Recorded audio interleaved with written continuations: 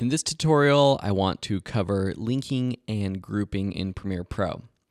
So here I have a sequence with a talking head clip with a separate audio track. I have some B-roll on track 2. And so linking, we know linking because when we bring video and audio that is the same clip down to our timeline, it's already going to be linked. This audio down here on track 1 is linked to the video on track 2. It's synced up because that was shot on that camera. This audio down here was recorded in a separate device and is not linked. And so when something is linked, it means that if I take just the video or click just the video or just the audio, it's going to move both of them. If I do any sort of edits to the end with my trim tool, if I take any of my other tools down here, like my ripple edit tool or my slip tool, it's going to edit both the audio and video, whatever is linked. Say I want to link something else to this clip. Well, first maybe I would synchronize these. So taking the good audio and the bad audio, quickly synchronizing it. We learned that in another lesson. And then if I want to link all of these clips, I can select all of them, right-click them. You're going to have to first unlink because you're unlinking the original files, and then select all of them again and click link. Now, the keyboard shortcut for that is Command L if you're on a Mac to link or unlink, and that would be Control L on a PC.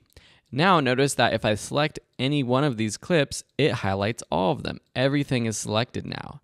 And that's great because now I can edit them together. I can edit the ends. I could use the slip tool, Y, and that's going to slip, edit everything, ripple tool, everything. It's going to happen to all of these clips.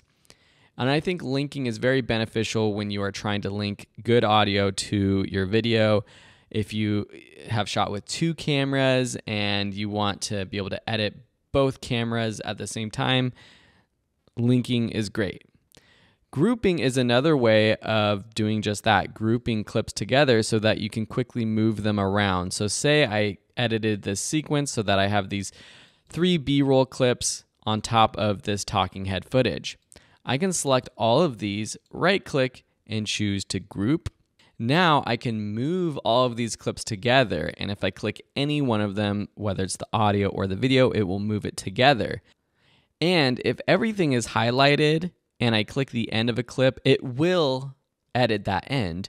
But if I unclick all of them and I just take one of the clips and edit the end, it's not going to edit all of them like the link clips do. So notice how when I take one of these clips, the end, and I just do a little adjustment to the end of the clip of the B-roll, it doesn't affect all of the clips, but the linked clips do. And so that's the difference. So that's how you can quickly group and ungroup your clips. So I would use grouping as a way to connect scenes together, things that you have already edited. You have your picture lock, your final edit for a series of videos, audio, and everything. And maybe it's a scene that you are moving around. Sometimes I edit where I'm editing multiple scenes on the same timeline.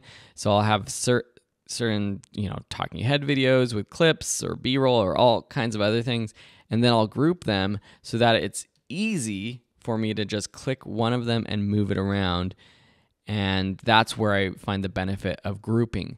Now with linking, you can't link multiple clips like this together, so I can't link actually all of this together. You can only link one video with multiple audio. Okay, you can't link multiple videos together. So that's one thing to note too. All right, if you have any other questions about linking and grouping, let me know. Otherwise, I hope this helps you understand the difference and how to do them.